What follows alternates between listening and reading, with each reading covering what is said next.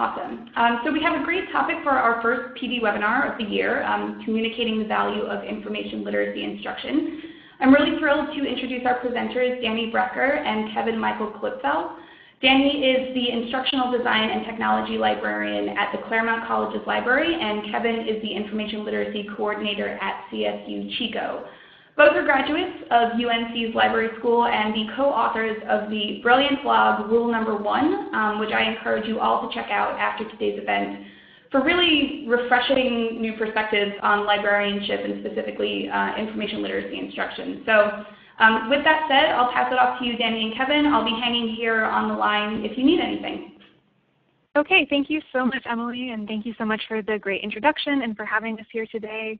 And thank you to everyone who's attending, taking time out of your day to be here with us. We're really excited to be here. So today's topic is communicating the value of information literacy instruction.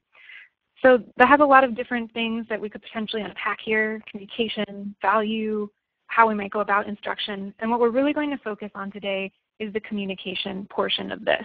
So how do we tell our various stakeholders that what we're doing is important? We know what we're doing is important. We need to make sure that we can communicate that to the other people surrounding us. So first, I'm going to give you a little bit of background on the two of us. So I'm on the left and Kevin is on the right. So again, we're both graduates of UNC Chapel Hills Library School. I also have an AB from the University of Chicago in English Literature, and my professional background is actually in academic publishing. I am Kevin, and my background prior to becoming a librarian is I actually had a master's degree in philosophy, and after I graduated from Virginia Tech with that degree, I taught philosophy at the university level for about 4 years. So I think a lot of my perspective on librarianship is informed by that philosophical background. As Danny mentioned, we both are graduates from the University of North Carolina's Library School.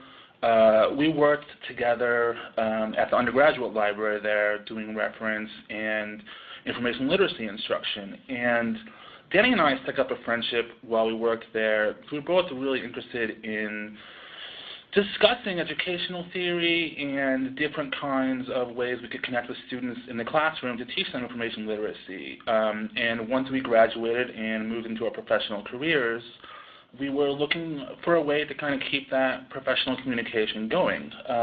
So for that reason, we started our blog. Right, so we'll talk more about the blog actually in a little bit towards the end of this presentation and how we'd like to continue this conversation that we have today there. We also wanted to tell you about a few other things that are going to inform our presentation today. So we have an upcoming article called Instruction, Librarians, and Education Training, A Shared Perspective, which will be in the next issue of Communications and Information Literacy. And then Kevin has a couple of things coming out also. Yeah, so I have this publication forthcoming in college and research libraries, and it's really focused on new ways we can engage in student-centered teaching in the classroom, specifically related to information literacy instruction. And some of what we talk about today when we're trying to give practical examples of communicating with faculty in the classroom will be drawn from this piece. I also have another article forthcoming in Reference Services Review, which gives some empirical data informing the perspectives that we will be offering today. Okay, thanks, Kevin. So enough about us and back to the matter at hand. So what are we hoping to accomplish today? So we would like to provide you with a theoretical framework to approach communicating with faculty about the value of what we do as information literacy librarians. So we're going to use the word faculty a lot today because we both work in higher education, and the people that we often have to convince of our value coming into the classroom are faculty members. However, I think Kevin agrees, that what we're talking about today could be used in school libraries to talk with teachers about when you might have library instruction, if that's point of need or any time really. I also have a slight background in public libraries, and I think that this could also be interesting to think about how these applications might apply to talking about having information literacy courses in a public library and how you might express that to an administrator. So just a word about the word choice that we're going to be using today.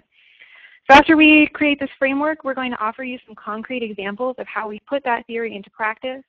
We've got some empirical data that supports our approach, and then we want to make sure that we have plenty of time to answer any questions that you might have. Okay. So this is sort of the central premise for today's talk, which is that a central challenge for teaching librarians is articulating the practical ways that we can help students develop critical thinking and information literacy skills in the classroom. So how can we communicate to others how we're going to help their students? There's no rule book for how to do this, and it's really hard. So we're going to try and address this challenge, particularly the part about articulating the practical ways. So one way that we might approach this is to say that collaboration is key. If you can collaborate with other people on your campuses, in your schools, etc., you're more likely to have success. If we could boil it down to one thing, I think this would be it.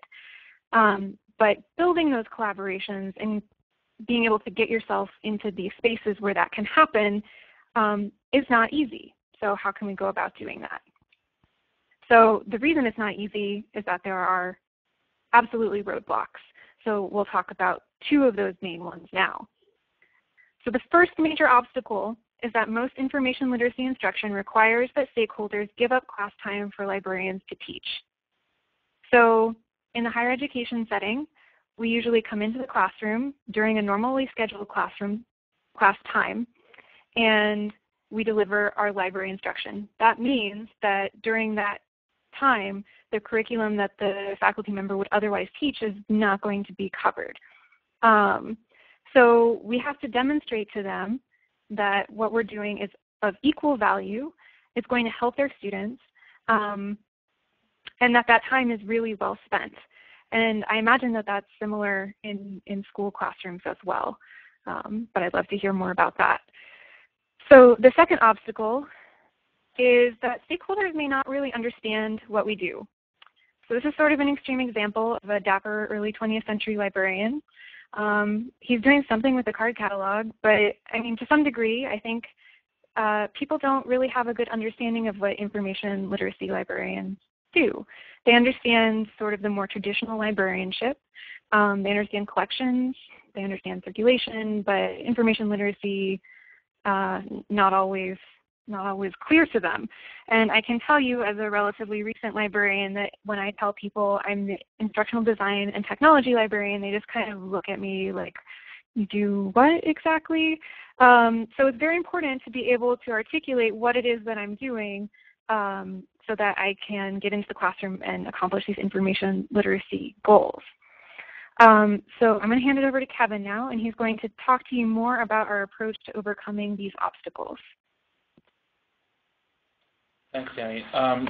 So I think our approach to overcoming these pretty difficult obstacles is really drawn from student-centered pedagogy. I think we all know that student-centered pedagogy is good pedagogy, and we've tried to transfer that approach to working with our students to also working with our faculty. So kind of a pithy summary of what student-centered pedagogy is it's really about understanding students from their perspective, within their own internal frame of reference, right? It's much less about imposing certain ideas or values on our students from the outside, and really trying to understand empathetically where the student is coming from. This can be cognitively with how students learn. It can be effectively in terms of what motivates students, what interests them, who are they as people. And then from that, tailoring our instruction in our curriculum content accordingly to connect with how students learn, to connect with what motivates students. And we have really adopted this kind of idea to what we have called a faculty-centered approach to collaborating to embed information literacy instruction into the curriculum. So what we mean by faculty-centered is just like student-centered. It's not about imposing these ideals of, say, information literacy onto faculty from the outside. Rather, what we want to do is, from within the faculty member's internal frame of reference, really just understand from the faculty member's own perspective, well, what's important to them in the classroom, right? What problems, for example, are their students facing with research? And I think if we think about what do our stakeholders, our faculty, the teachers in our schools, what do they care about from librarians? It's they want their students to do good research, and librarians have an opportunity to assist faculty with what they care about, students doing good research. So our approach draws from that student-centered tradition and looks at faculty collaboration from what we might call faculty-centered perspective. So this really involves visually putting ourselves in our faculty members' shoes and supporting their autonomy, right? Allowing them to be self-directing in their own classrooms, but us meeting them where they are at. So a central question we might ask ourselves when trying to figure out how can we collaborate with faculty, how can we articulate very concretely the value of information literacy instruction, is to ask ourselves, well, how can information literacy help our faculty members, help our stakeholders achieve in the classroom these goals that they care about? And we have found that the student-centered and faculty-centered approach has been much more successful than what we might refer to as a controlling style, where a controlling style which imposes what we care about from the outside and not taking into account the faculty member's perspective. So instead of asking, for example, how can I incorporate information literacy into your course, we ask a different question. We ask, well, what's important to you and how can we help? And this, I think, paves the way for real, authentic collaboration between librarians and faculty as equals. So from within that perspective, we're faced with this very practical, concrete thing of, okay, we're wanting to collaborate with faculty. We want to collaborate from within their own frame of reference, just like we want to collaborate with students from their own frame of reference. But how do you get those communications going? And especially if you can't say, hey, you know, I was hired to incorporate information literacy into the curriculum. It's really important. Please help me. Because even if faculty members think information literacy is important, and in my experience, they almost universally do, they still do, as we mentioned, have their own classes to teach. So it's really up to us to meet them where they are at. And I think what this involves practically is from within faculty members' own frame of reference, figuring out what they care about, specific problems that faculty may be having with their students doing research, and offering creative solutions to those specific problems. And I think something that's interesting to think about is that those creative solutions to these concrete problems that faculty are facing in the classroom with their students doing research need not necessarily be problems that or solutions that faculty think that librarians can offer, right? We do much more beyond what faculty can even maybe conceptualize, themselves not being librarians. We can be creative. We can, in a way, define our own terms by offering solutions that faculty members may not themselves even have thought of. And some of our concrete examples today will be precisely examples of that. Creative solutions, we think, that we thought of that faculty may never have envisioned librarians could offer, but were welcomed into their classrooms. So one way of conceiving of librarians' identities as educators who offer creative solutions that faculty may not themselves have thought of is something that I have drawn from my background in philosophy.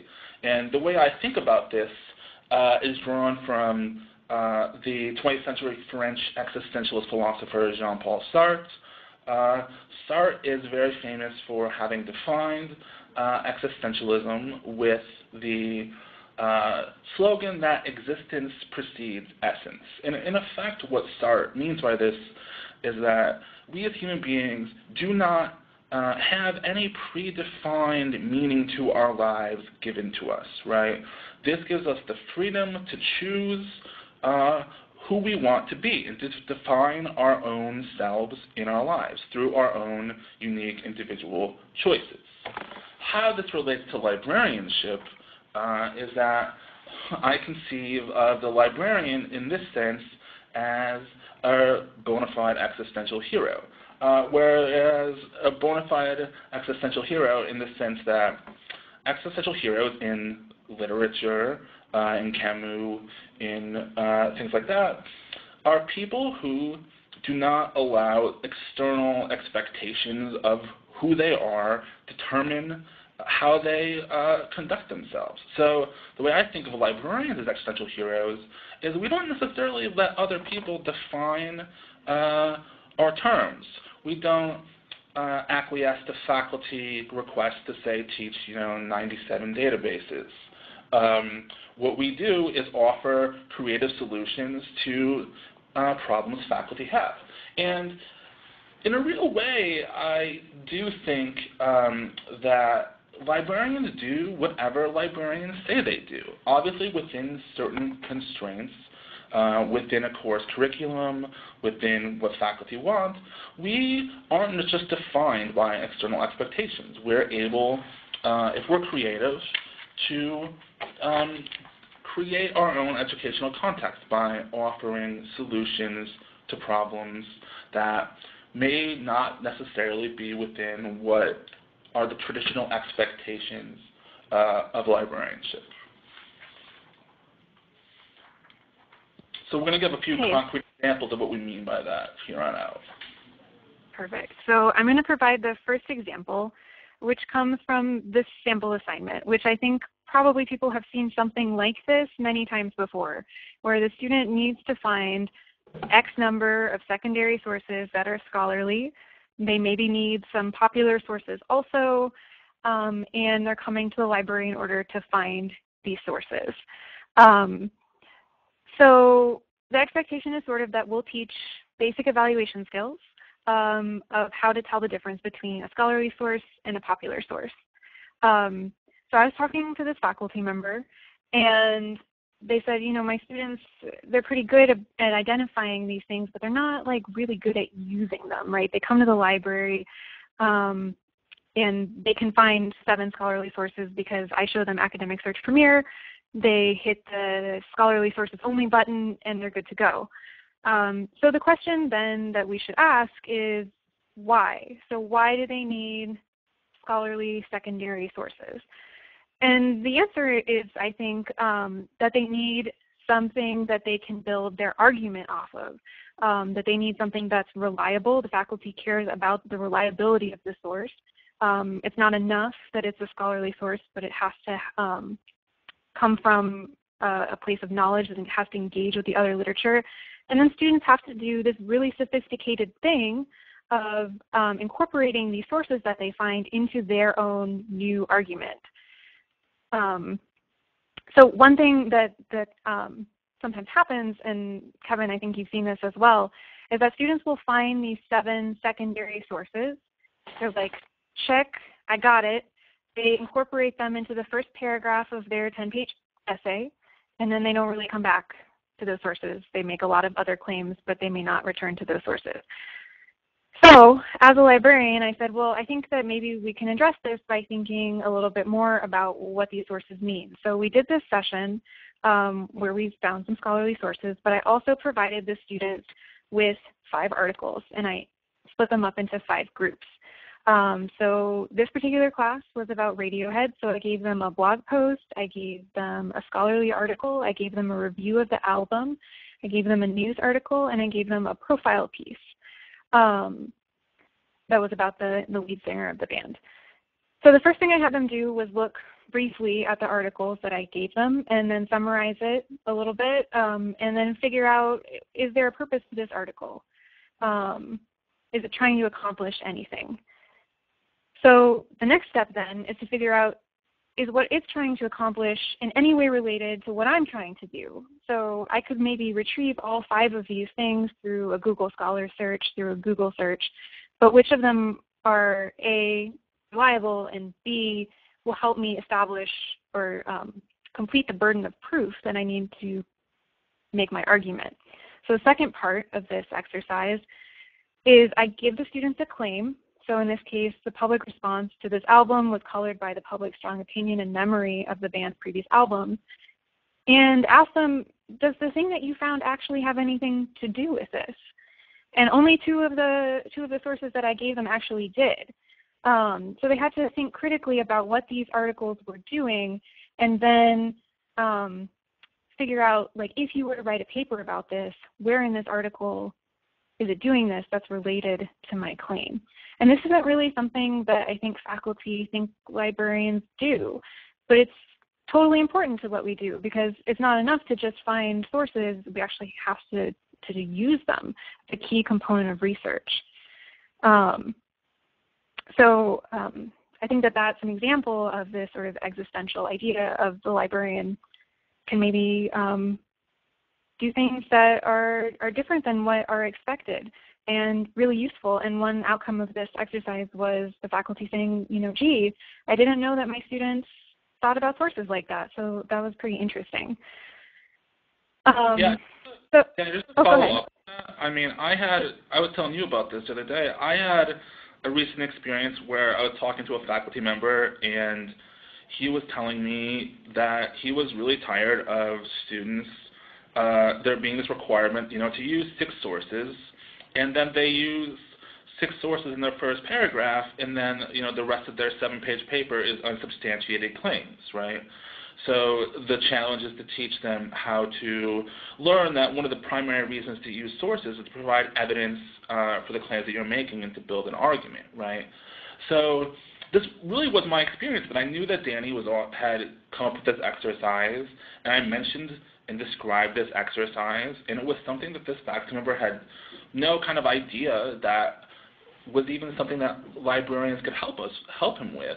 But it really turned out to be really demonstrate our value in this relationship. So that was my experience at an entirely different institution with that exercise. Thanks, Kevin. Yeah. Okay, so how I conceptualize this then to myself is through a different metaphor. So not the librarian as existential hero, though I think that's incredibly helpful, but I'm a little bit more grounded in pop culture, I think. So my metaphor is the librarian as Q. And by Q, I mean like James Bond Q and not like Star Trek Q, for any people who might be confused in their nerdery. So this is not something that I've ever really expressed to a faculty member or to really anybody but myself, but it helps me sort of figure out like what my role is. So here's how the metaphor goes. So in my mind, the student is James Bond, right? And their mission is to complete the assignment. So they have to do that through whatever means possible. So M, who is currently played by Judi Dench in the new Bond franchise, right, is sort of the person who sets the parameters for whatever that mission is. And so I sort of see that person as a faculty member. They say, you need to complete this research assignment, go. So, but James Bond can never complete his mission without a visit to Q, who's sort of like the resident mad scientist. He needs whatever Q has to provide in that particular film. So It might be an exploding pen, or it might be this crazy bomb suit that he's got in this picture. It could be a jetpack, who knows? So I sort of see the librarian as Q. We provide the essential tools that the student needs in order to complete the assignment that's been created by the faculty member. So we're an integral part of this research process in higher education, and I think in education in general. So to me, this has been really helpful, and I hope that you find it so as well. So Kevin is now going to provide you with another example. Yeah, so we're going to take a look at another sample assignment here. So something that you see a lot of research, papers requiring is that students develop, a well-defined research question in order to build an argument. And I mean, I tend to think that it is sort of difficult to think of any research assignment that doesn't require students to develop a topic or develop a research question. So I think that this is a fundamental information literacy skill.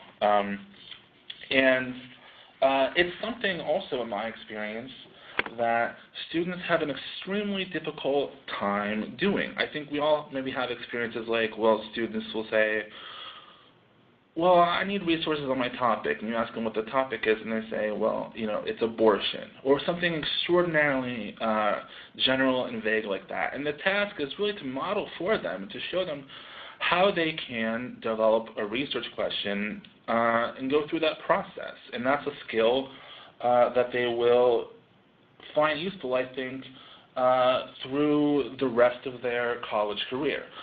So that idea that developing a research question is something that librarians can model for students, often just while modeling for them how to search library databases, is something that has caught my attention.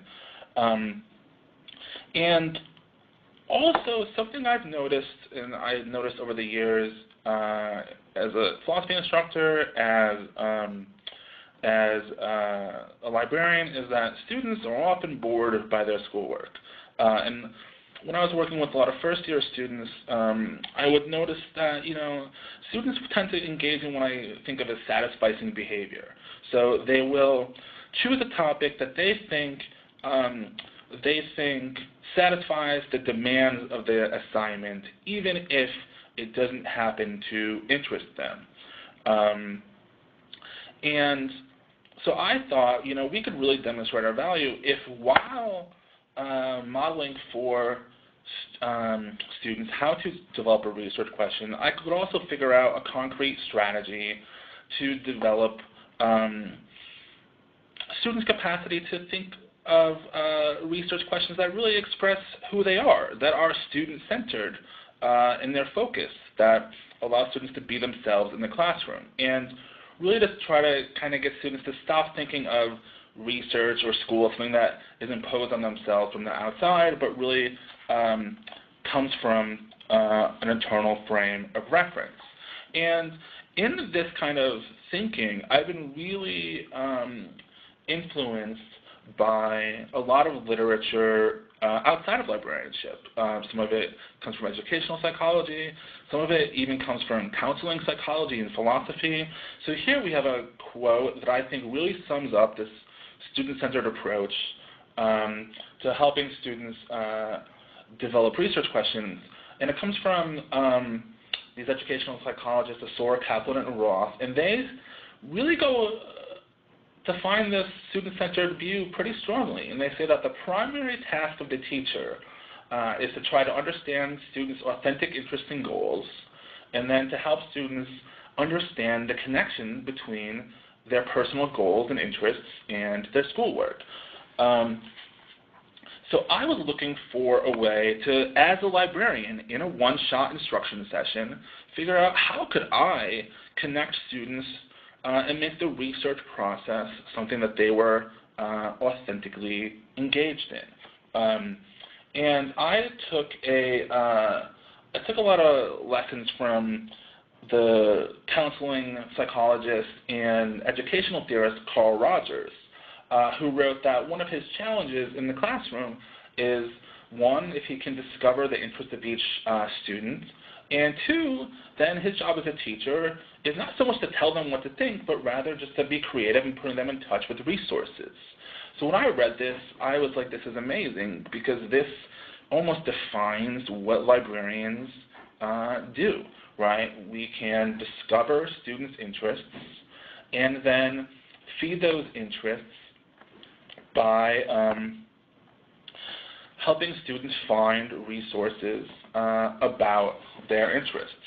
So what I've called authentic learning is really about the need for educators, whether they're librarians or teachers, to really take a personal interest in their students and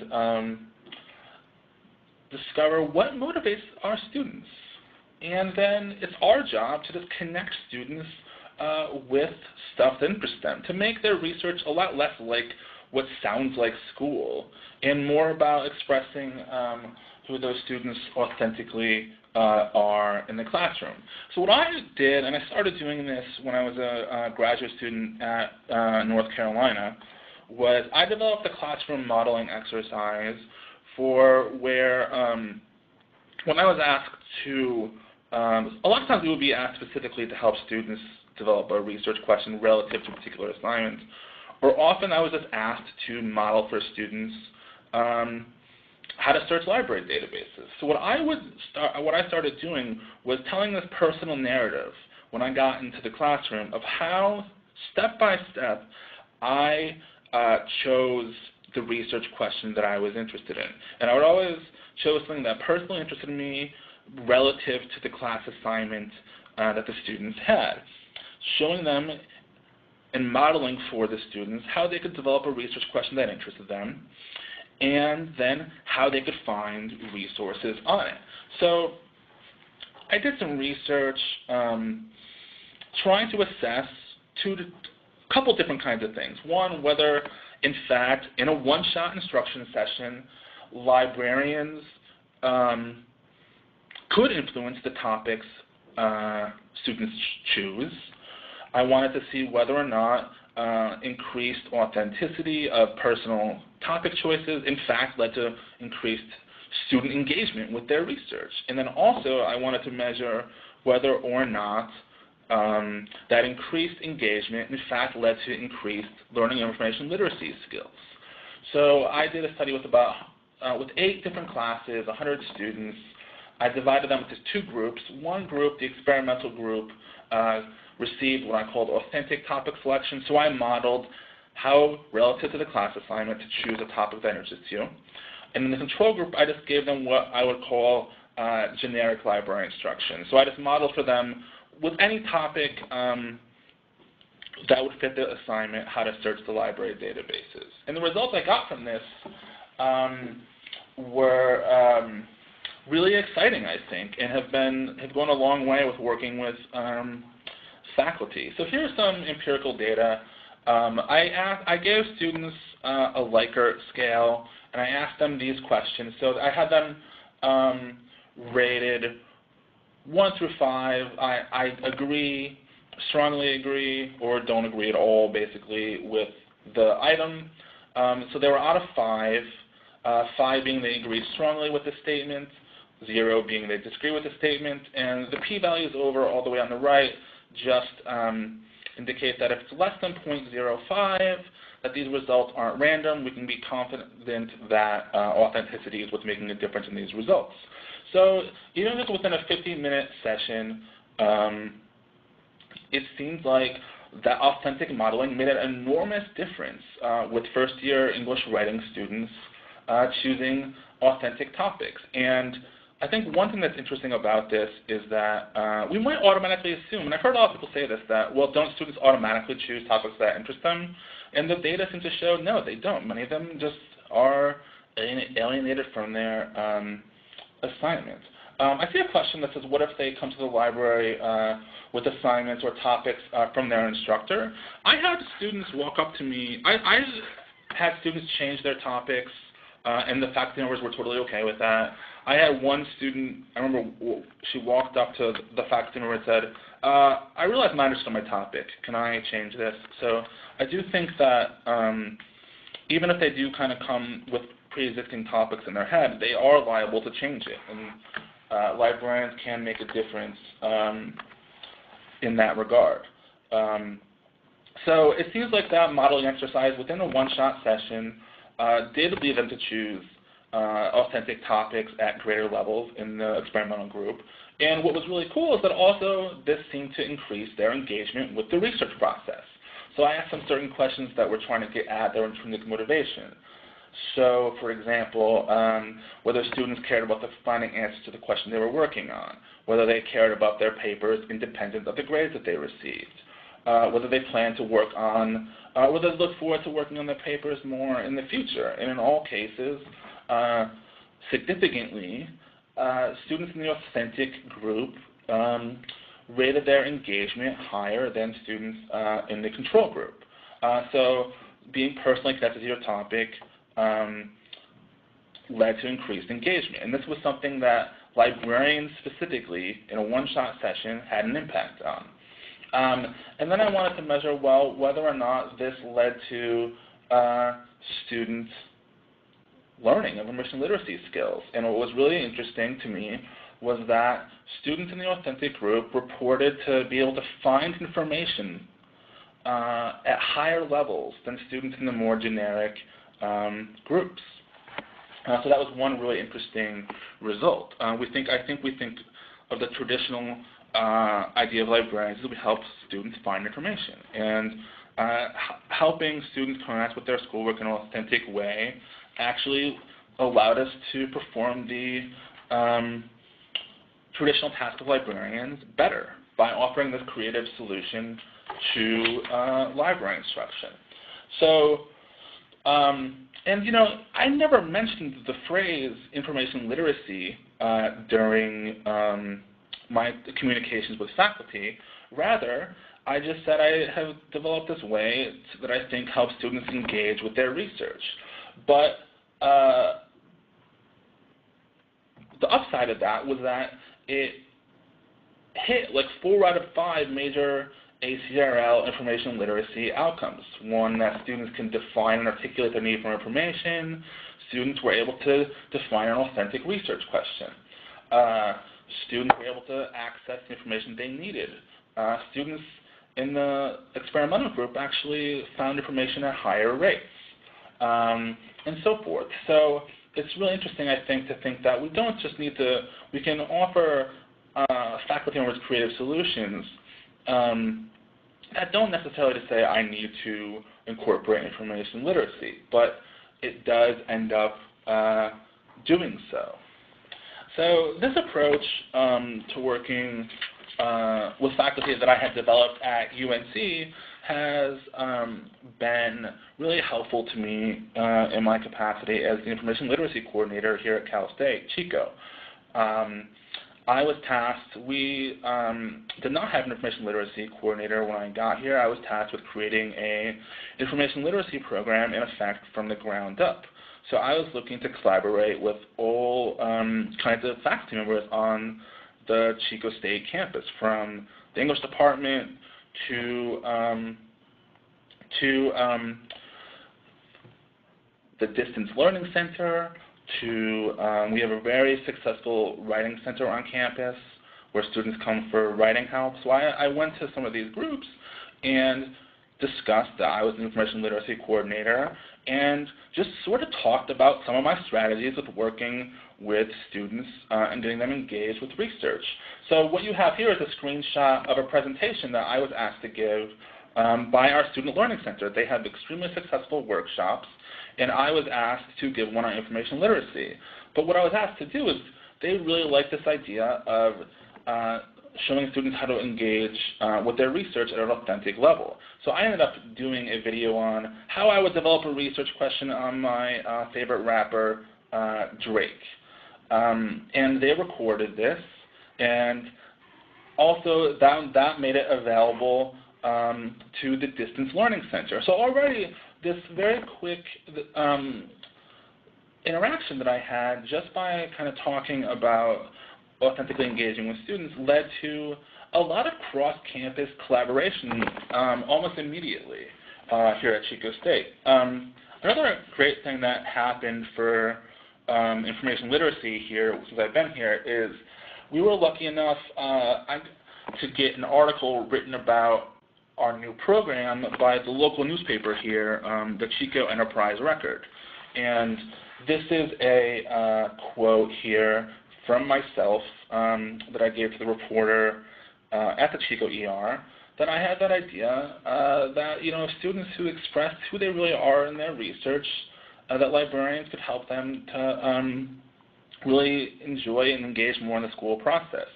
And this article, I think, added a lot of legitimacy to this approach to information literacy and to putting information literacy on the map at Chico State. And I think what I've been viewed as, in a lot of ways, is someone who can help engage students with research. And this has led to some really great collaborations with some people in the education department and all kinds of exciting things. So it was really, again, this kind of existential idea of maybe going outside of the librarian box in a way and defining our own terms for what librarianship really can be. So I think Kevin's strategy really sets us up then to be what I would term the librarian as cool aunt or uncle. It doesn't really matter. It's not gendered. So by that I mean that we're student-centered, but we're also supporting the faculty goals. So in the case that Kevin was describing, faculty wanted students to write better papers, students want to write about things that they care about, and the librarian sort of facilitates that happening. I think it's also really important that we don't have usually a grading presence. That sort of makes us a natural ally to both the student and the faculty. It shows that we're sort of like the impartial judge. It's like when your nephew comes up to you and says, mom's being unfair, and you can sort of arbitrate there. And I think you can also sort of show that you get it, that you understand the student's perspective. You can be a little bit more real than maybe the faculty member is, who has to be in the situation of controlling the environment of the classroom all the time. So I think that this sort of puts us in this really unique and really special position, which also situates us well for our last metaphor, which is the librarian as an educator. Yeah, so I think that one of the narratives that has been going through our presentation here really is that librarians, in defining their own role in the classroom, really are legitimate educators, and we need to have the confidence to assert ourselves as such. And I think viewing ourselves in this way really has allowed, I think, for real, true, authentic collaboration with faculty members to figure out what works best for our students, rather than just getting requests that say, hey, I'm out of town, could you show them JSTOR? But I think also maybe that thinking of ourselves as educators creates a burden for us as well, in the sense that we need to step up our game, as it were, in terms of improving ourselves as educators. So this might mean, I think, going outside of librarianship often to the education literature in order to think of these creative solutions. So there's so much wonderful literature in education that allows us to think of these strategies that are working in the education field and then apply them to librarianship.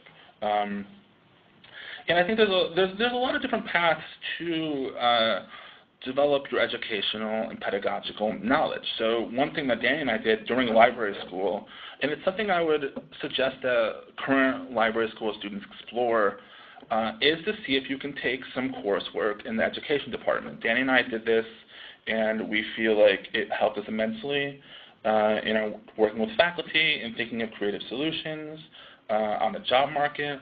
and things like that. The blogosphere has lots of different options for librarians. Our blog is something that we consciously started to create a space for librarians to talk about pedagogy, to talk about educational theory, and how it might apply to librarianship. And we've also really, I think, found a lot of value in what we might call more popular education books. So books written by educational experts, but pitched to a general audience. So there's one really, I think, exemplar book in this regard is a book by Daniel Willingham, who's a cognitive psychologist at the University of Virginia, and he wrote a book called Why Students Don't Like School. And that book has a lot of really awesome cognitive strategies that we can apply in the classroom as librarians. And Danny and I have tried to do so a lot in our own instruction. So I think when we conceive of ourselves as educators, we realize that we can be confident in our discussions with, in our collaborations with faculty. And it also involves really improving ourselves and gaining a lot of educational knowledge. So we all put some references here together for you. A lot of this stuff is pieces we've authored and mentioned in the presentation, and a lot of it is further advice from other librarians who have written about collaborating with faculty. And then, of course, like Kevin said, we'd love it if any of you would like to continue this conversation on our blog. We'd love to have guest posts. Here's a little bit of information about where you can find it. And if you'd like to talk to us directly, here's our contact information. We'd love to email with you as well, so feel free to get in touch. And with that, I think we'd like to move into questions, make sure that we have some time for that. So what questions do you all have?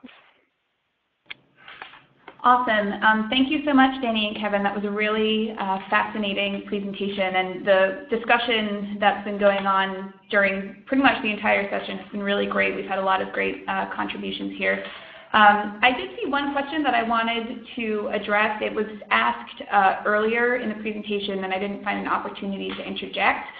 Before I ask that, everyone who is in today's session, feel free to add any questions you may have as well to the chat box right now. But one person had asked, can any of these exercises that you guys have suggested in terms of teaching practices, have you ever applied them to 50-minute one-shot instruction sessions, or are these more over the course of a couple different classes? I mean, yeah, you want to go ahead with that? Oh, sure. Well, I'll take it first, I guess, and then Kevin, please jump in. So I think that's an excellent question. So I've been pretty fortunate personally that I usually get a whole class session, and I can usually do sort of like one thing. I've also been pretty fortunate in that I do have the opportunity to talk with a faculty member before classes start, and we can talk about what would be sort of like the most important things that they would like to see accomplished. I think within 15 minutes, though, you can express some of these ideas that we've talked about. So, for example, picking a research topic that's interesting to you. I think that you could probably model that in a 15-minute session. You may not be able to have the students do it at the same time, but I think, sure, you could do it. What do you think, Kevin? Yeah, I mean, that was something that I was really concerned about, like, with that research, was showing the real significant impact that librarians can have on how much students care about their work, on them developing topics, on honing their research skills in a 50-minute standard run-of-the-mill one-shot session. So all that research, I think, was done in 50-minute or maybe sometimes hour-minute session. I think the question, though, Kevin, was 15 minutes, if you just get 15 minutes of a class session. Oh, really? Right? Yeah.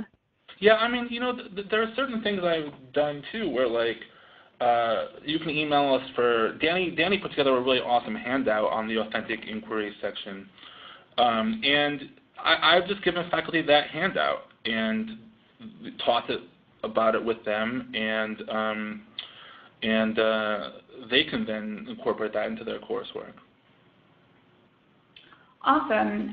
Another question that we had was, are there places to get annotations of the latest educational findings, and how do you sort of keep up to speed with it? Some people in the chat mentioned that they use Twitter and some different hashtags, but in terms of just for your own professional knowledge and even for writing on your blog, how do you guys sort of keep up to speed with the newest information out there?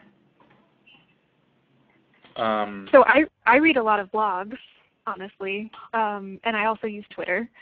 And I'd be happy to put together like a bibliography of those things. But honestly, that's probably the way I find out most about what's being published now. Kevin, do you have different thoughts? No, I mean, I agree with that also. I mean, you know, sometimes I'll just Google, like, education and, like, what's the latest news, you know? But, I mean... That's true. Actually, like, The Atlantic often reports on new education findings. Absolutely.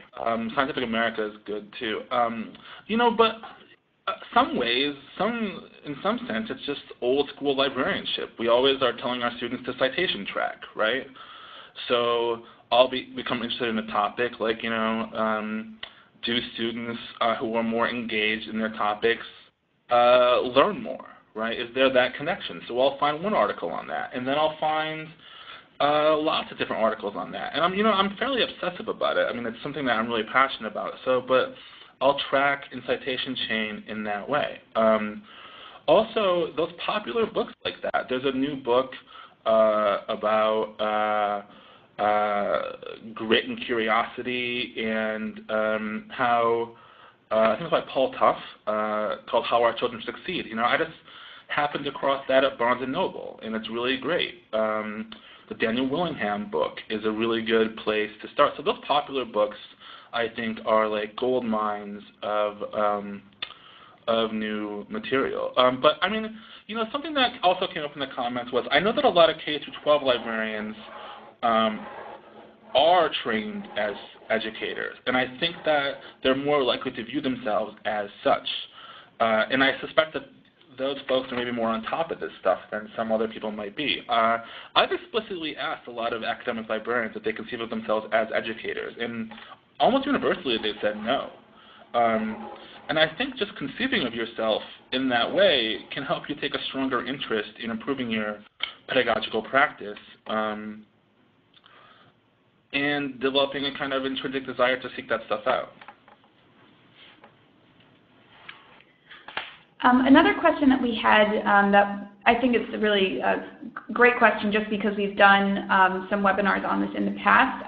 Do either of you do any sort of activities or instruction outside of the classroom, or to use more of a buzzword, do you do any sort of flipped classroom instruction? So we don't do very much flipped classroom instruction where I am. We have created like some short videos and tutorials that I try to put some of these same principles into. So for example, if you're developing a topic, make sure you think about what's interesting to you and then situate that within your disciplinary area. I would say that most of the instruction that I do is I'm very engaged with active learning, so it doesn't necessarily lend itself well to the flipped classroom, but I don't think that that means that it can't. Kevin, have you done anything with flipped classrooms? No, I definitely have not. I mean, something sort of like that, I guess, is I was just talking to new faculty, and I offered her a couple different things we might do for the students based on the assignment that they had, and there just wasn't enough time to do them all. So I suggested, well, I have this exercise that students can do online. Why don't you have them do that, and then we can talk about that as an icebreaker.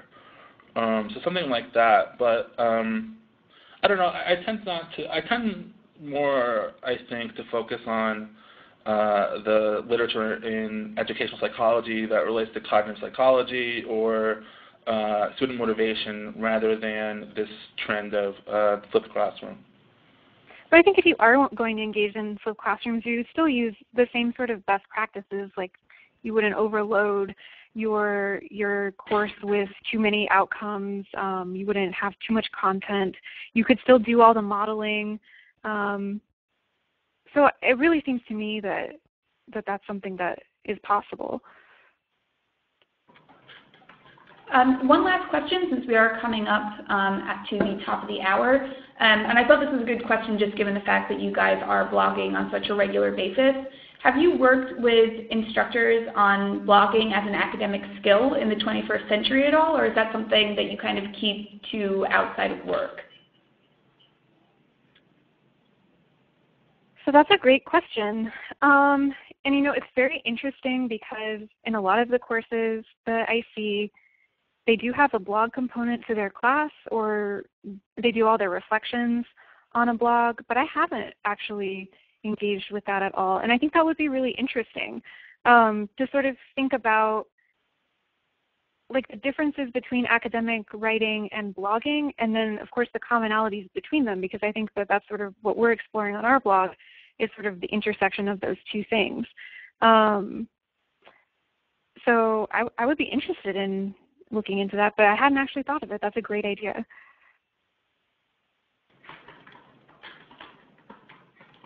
Awesome. Okay. So thank you guys so much. I'm just going to scroll through real quick just to see if there's any other real quick questions. Lots of positive feedback here. People were saying that it was very thought-provoking, and many, many thanks coming in. So just as a reminder to everyone who joined us today, these free professional development webinars are offered bi-weekly, and you can sign up for the series at our blog, which is content.ezviv.com. I will drop that in the chat box. Thank you all so much for joining us today. And Danny and Kevin, thank you again so much. It's been a really interesting presentation and conversation today. And Danny, I may take you up on that offer of sharing different blogs and Twitter accounts that you followed to keep up to speed with that. That's something that our participants really took an interest in. So we'd love to get that up on the blog as well. Absolutely. And thank you again for this opportunity. We had a great time. So, and thanks for the wonderful questions. It was great. We really appreciate it. And if you guys have questions about anything, please feel free to get in touch with us.